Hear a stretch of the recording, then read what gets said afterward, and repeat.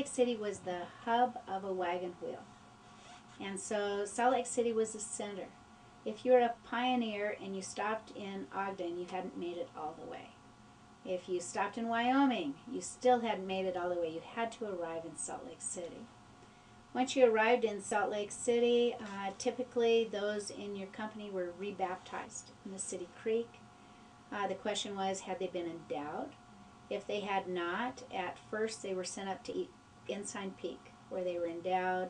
Later, as you get more into the 50s, you've got an endowment house for the living on Temple Square. They receive their endowments, and then from there they will be called on settling missions. And settling mission is a family call.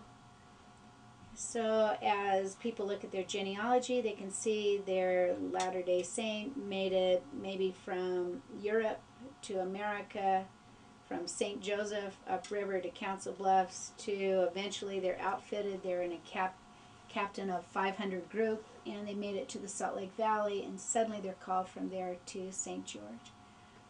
Salt Lake itself, the plan was it would grow to about 20,000 people, and was moving in that direction by the time of 1870.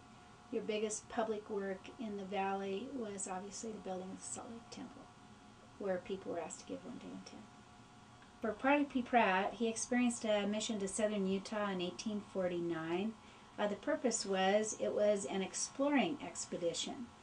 For Brigham Young, he'd seen Salt Lake City as a hub of a wagon wheel, and there would be spokes that would go out and literally fill the earth. For Brigham, he almost succeeded.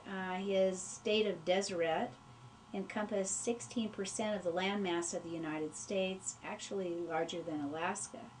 But one of those then sent on an exploring expedition was Parley, to see where are their valleys. Brigham Young never settled mountains. That in Brigham Young's time was safe for the Gentiles, such as Park City. But you can always tell Brigham Young's town because they're a square. And it's literally a square within a circle. And for Parley, he heads out to southern Utah to try and find places for the saints to go, besides Salt Lake Valley and actually Utah County. So he's moving down south.